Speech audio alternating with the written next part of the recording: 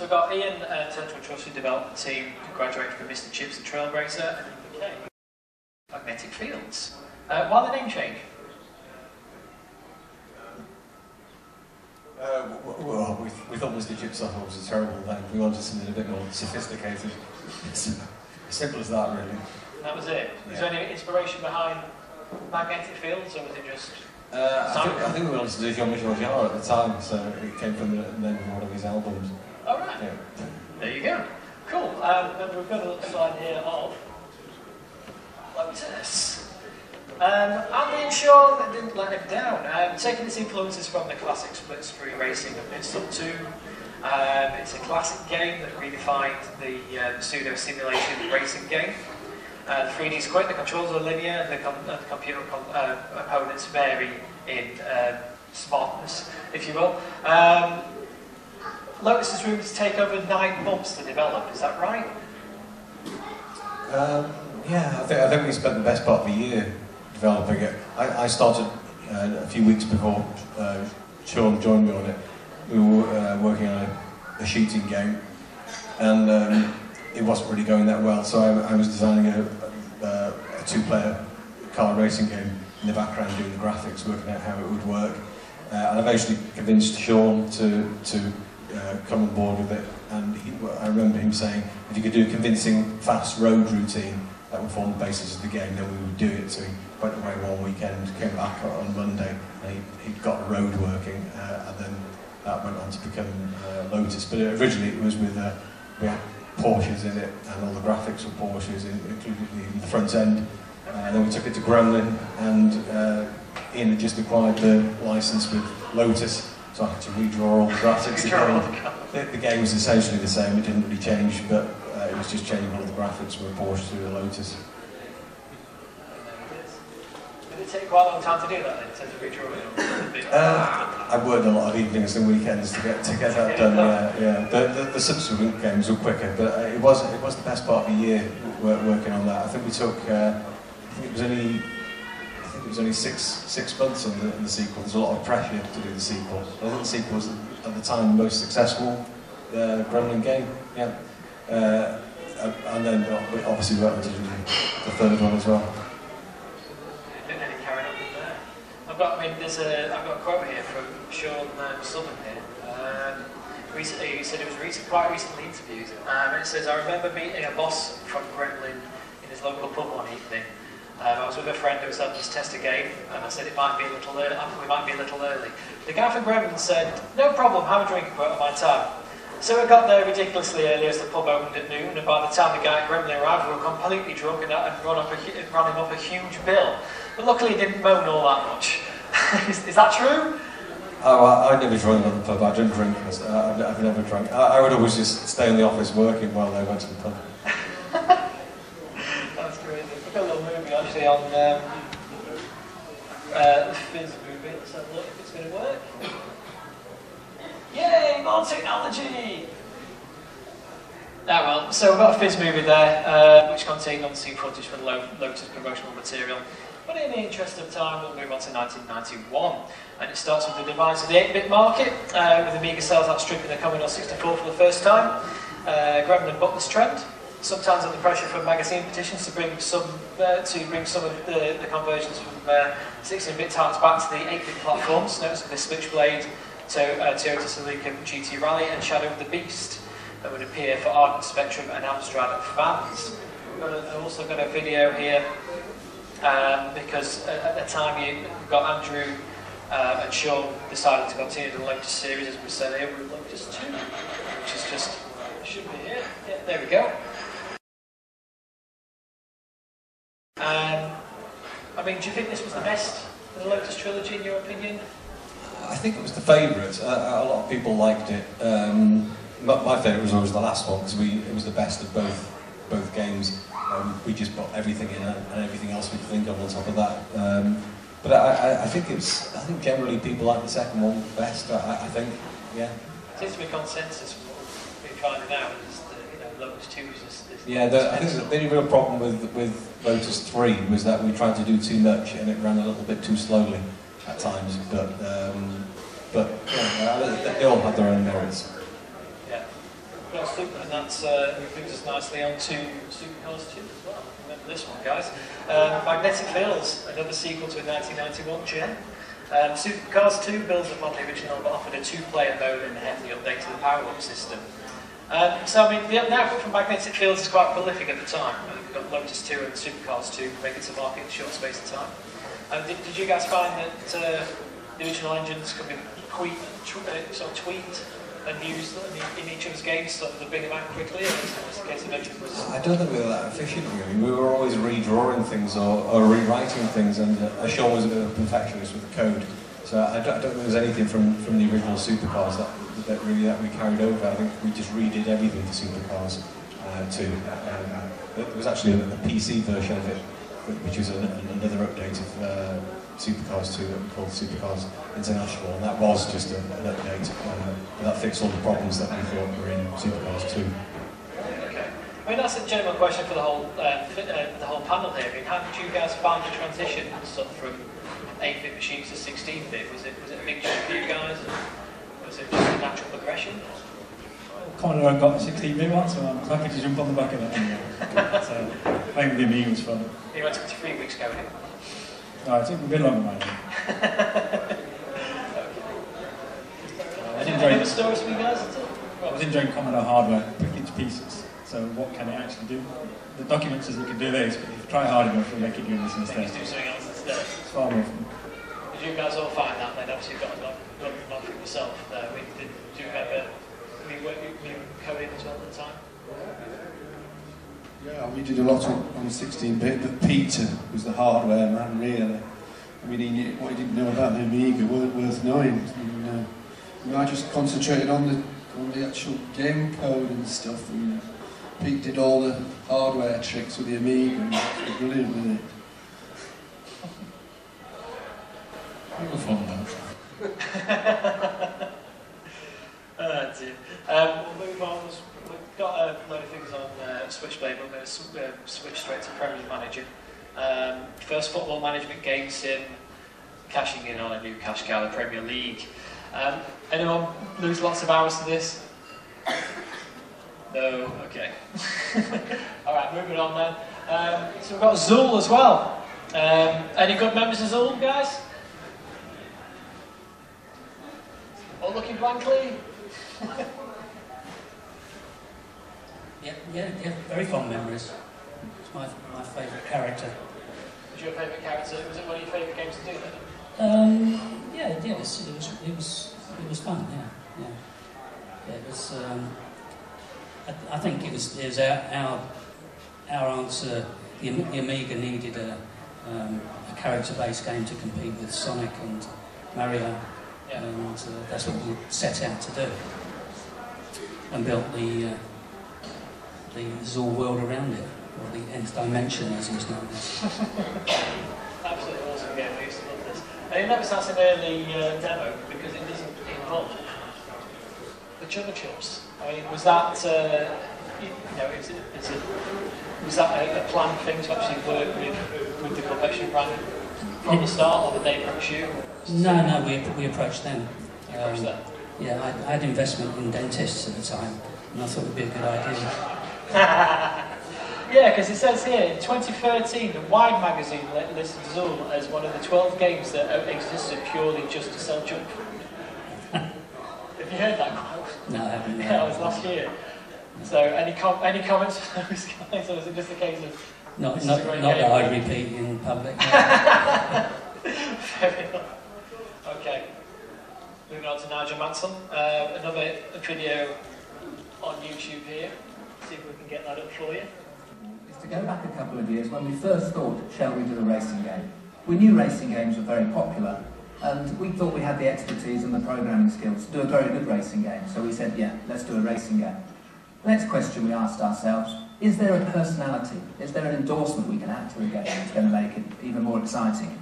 We knew Nigel Mansell was doing well in the World Championship at that time. He wasn't World Champion at that time, but we thought he might be. And we started speaking to him. Would he be interested in helping us with our game? He was very interested. He likes computer games, he takes a Game Boy with him wherever he goes, and soon we had Nigel on board as well. So we were there. We knew we were doing a Nigel Mansell racing game. What we're going to do now is James is going to take us around the building, and show us how from that point did we develop the game. Okay, now we've decided to go ahead and produce the Maxwell game. We've actually done all the design work. The next stage is to start the programming. We have the computer in which the code's being written. The code that we write ends up in that box over there. That box is our version of the Super Nintendo. It's similar to the one you would have at home, except that what it allows us to do is continually change the program that's running. So this is what's in the cartridge. That code there on that screen translates into this on your Super Nintendo. This is actually the original road that's used in the Nigel Mansell game. The game is nowhere near complete, but we have the actual basic road. When we were developing the Nigel Mansell game, the road was the most important thing. You've got a smooth and fast road system, particularly with something like the Grand Prix game. To get this far took us, probably about 6 or 7 months of programming. The next stage was producing the car graphics, the roadside objects, backdrops, all the other support graphics for the game. And that's what we're going to show you next. Everything that you see in the game will at some point have to be drawn. We actually have to draw the car with every wheel position to add realism to the actual game itself. As well as drawing Nigel's car, we have to draw the cars that you're going to be competing against in the game. Could you run the animation there? This is so we can, in the game, we can actually give the impression of a car moving away from you, or you moving up behind another car. How many frames did it take to do that? We originally used 8 frames, but I doubled them up to 16 to make it smooth. It works really well. The game isn't just about racing down the tracks though. Another important part of the game is the actual selection and setting up of the car between each of the individual tracks in the game. In this section you can select your tyres, change the airfoil settings, etc. Below we also see some graphics for the sponsors which we're adding to the car graphics. Anything for realism. Whilst the rest of the team were working on the programming and finishing off the graphics for our game, here in the studio, Pat's working on the music and sound effects. Could you have a listen to some of the music, please, Pat? Once I've composed the music, it's built with tracks, similar to this. Okay, could you listen to a sound effect now, please, Pat? In an effort to create as much realism as possible, we asked Renault to... Okay, so in the interest of time, we're going to stop that one back there. Right. So you can check that down on YouTube. Basically shows young James Northburn, now CEO of Foundation 9, and obviously over Super Digital right now. But it's quite a good listen. Check that out. I was going to ask you guys about that, but I'm going to try and Q&A session. Look down to a few more sequels. So Zul gets a female companion in Zul 2. Premier Manager has his second incarnation. And that would be the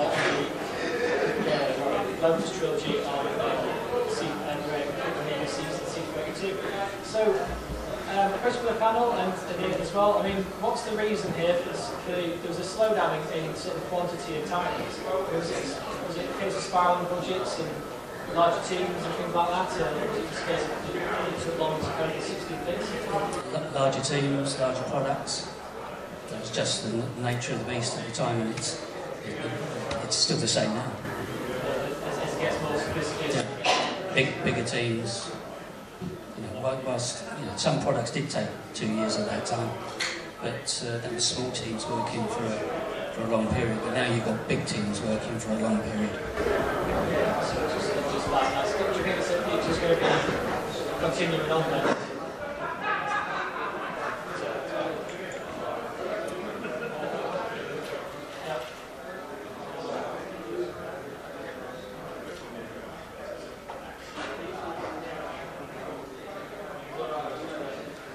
So is that just the case then? It's just as technology develops, it just takes longer? Is that basic idea?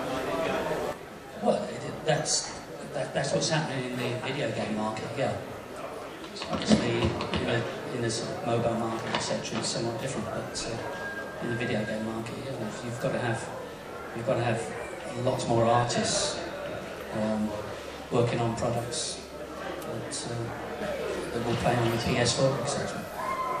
Fair enough. Okay. coming on to 1995, and we've got a video which we may skip. I don't know how long this is, but it brings us on to actual song from 1995. And for the first, obviously this actual stock had a significant investment in technology and mocap, but perhaps one of the biggest investments in this technology in Europe, is that right? From a software, a video game market, yeah.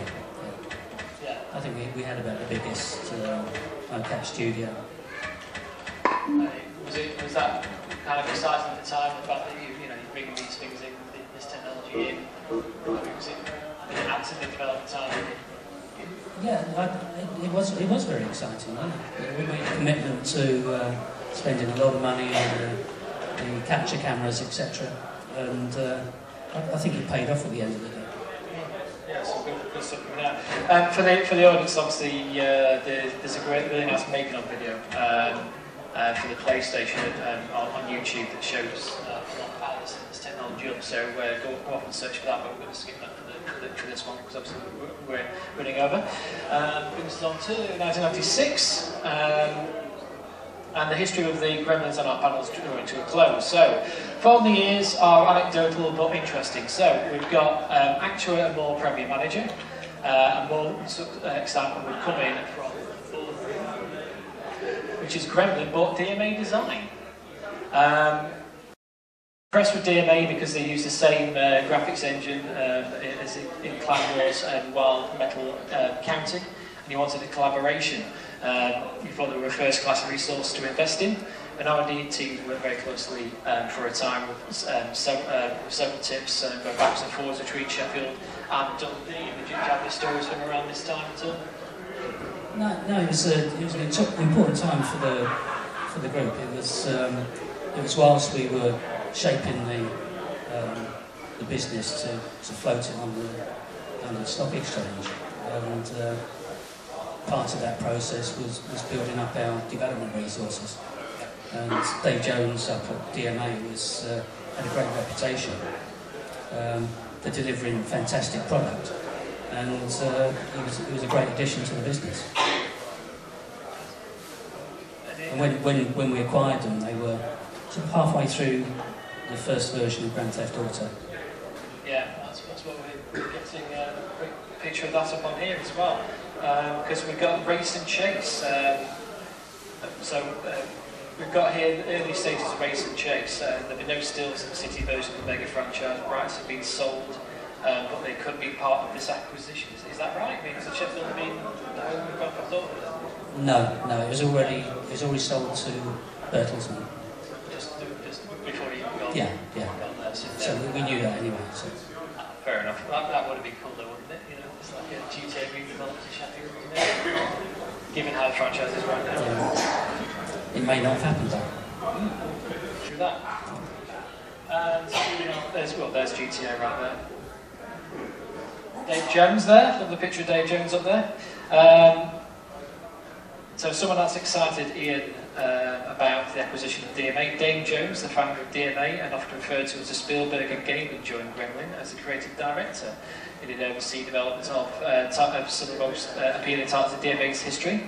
One had proven controversial quite early on, and that was not on here. Well, it was Body Harvest, basically. Do you remember Body Harvest? Yeah, it was a Nintendo 64 title. Yeah. It was actually originally it was supposed to be a Nintendo first-party product.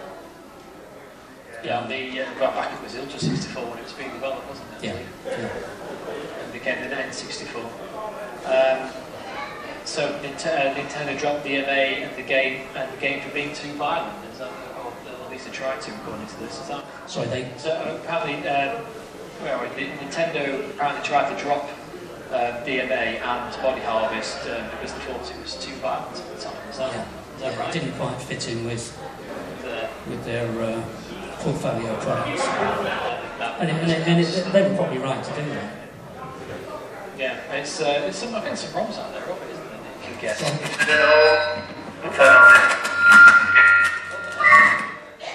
I think I think your sandwich is ready. I think it is.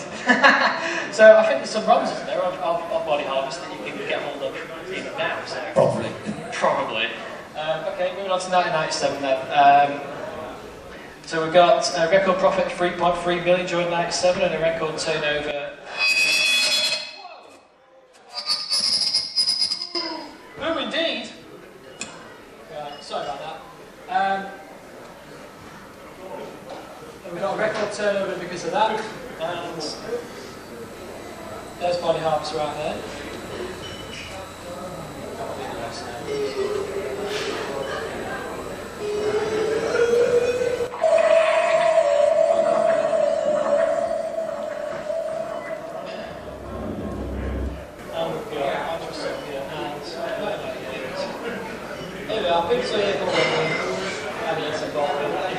There we go. Sorry about that, guys. So, we've got a few Gremlin actual sports and DMI titles, best of which is N2O. Body of Foot Harvest finally hits the shelves in November. Perhaps a little bit too late. It's fair game though, given the development time. It's probably ahead of its time, and the long gestation period showed through. Then we move on to 1999. Loads of things on there. Actually continued the third incarnation appears. Premier Manager 99 gives us nod.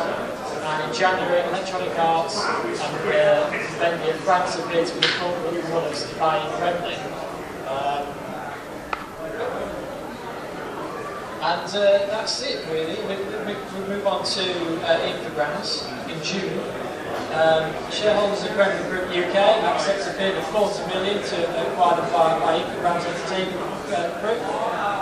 Ironically, they claim that one of Britain's greatest software housing solution. Infogrames keeps the studio on various guys until 2003 when the doors closed for good.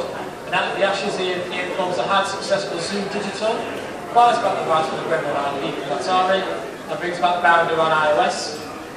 2012. He signed a deal with Funstar to release that IP, starting with Premier Manager. And Carl Cabers, Paul Porter, Darren Mills, and James Norfolk founded Sumo in 2003, which itself was acquired by Foundation Line Entertainment and is still going strong today. And that is pretty much history in a nutshell from what I can make out. Is there anything I've missed there? Anything that needs mentioning as well? Those last 5 years went quick, didn't they? Yes. They were all working on Realms of the Haunted. Yes. Is there any sort of major stories from that sort of? It's quite short. I've had to go through it so we can get some Q&A sessions together. Is there any sort of things that stick in your mind at all from that particular period? Well, that quiet period you mentioned was when we were working on Realms of the Haunted. It was a 3-year project that one. Oh yeah, so we've got that. Watching that, so Realms of the Haunting. I think it's Germany. When we came in to see the development of that, it was about 15 minutes long YouTube video. And they were interviewed with you guys about it. That was interesting. That was very interesting. Yeah, they remember that very short. You also mentioned Sumo as where me and Pete are on now, so we're actually at Sumo. Anyway, sorry? We're at Sumo now, so I work for Sumo. And that takes us to the Heckman to the back.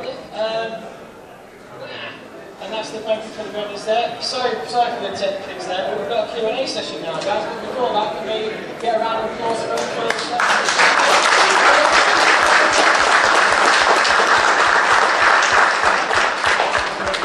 Sorry, I had to skip through that quite quickly there, guys. Is there any questions for the guys? Anything you want to ask? Stick your hands up and do the microphone to you. Yeah, got one over here.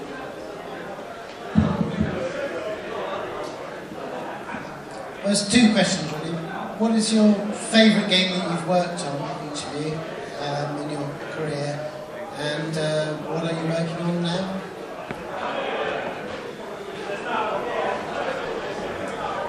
Favourite game was probably Captive. A game I know, a game called Dungeon Master. I fell in love with that game and I wanted to write my own version, so I did. My latest game I can't mention, so sorry about that. My latest game is Tony's latest game, so I still can't mention it. But but Monty on the Run wasn't my favourite. I've got to give us something. Nope. Yeah. Again. You can take me last game. Especially Monsters. Tell me else. Alright, give us one word to describe the game that doesn't give too much away. If I say something wrong, I'll get sued, or I might even lose my job. So I can't. So.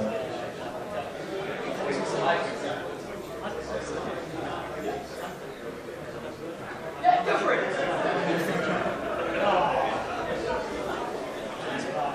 Anyone else? Hands up, questions? Nobody? Nobody's going.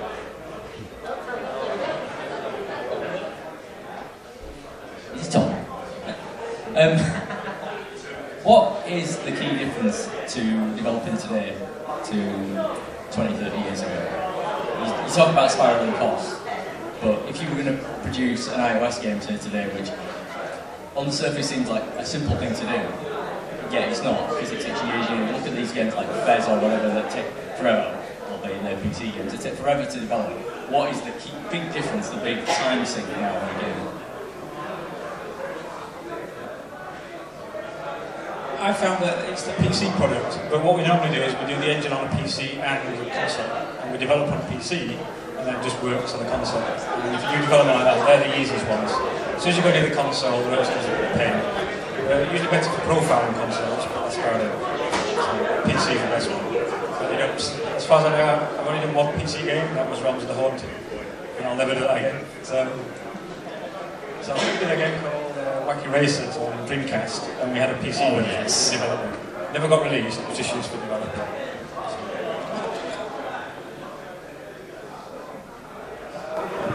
Key difference I find is that it's no longer really possible to, even on the iOS and mobile devices, it's no longer possible to do everything yourself, to the audio, the graphics, the artwork, the coding.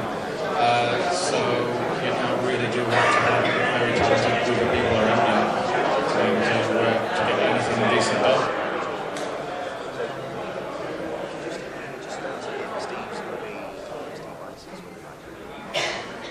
I've got nothing to add to that.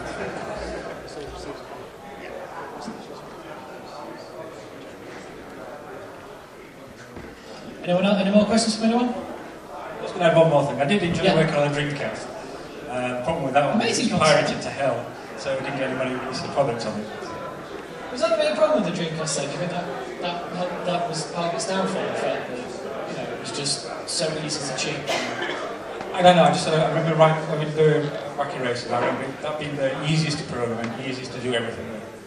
They gave us a system called Katana before the early days, and the SDK was absolutely rubbish. So I went off and made my render twice as fast as the SDK.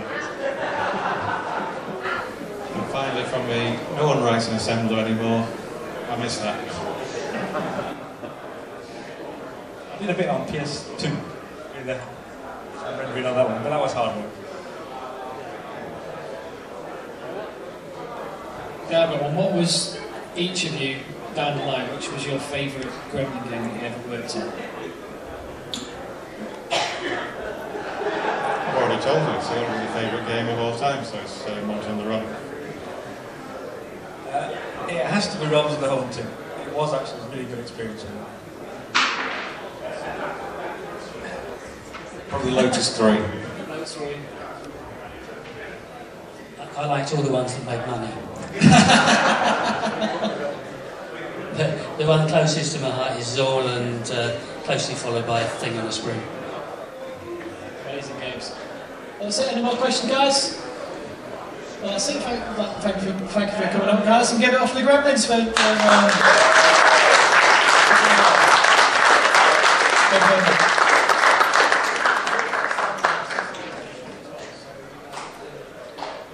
So later on, if you check your website, Plano, should I say, we have got the guys doing some signings in the first hall on the left as you come in at the back corner there. I'll get Andy to do an announcement on the tannoy, but for now, go and have a pint.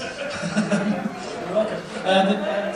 If anyone wants to hang around for the next talk, that's in about 10 minutes' time. Thank you.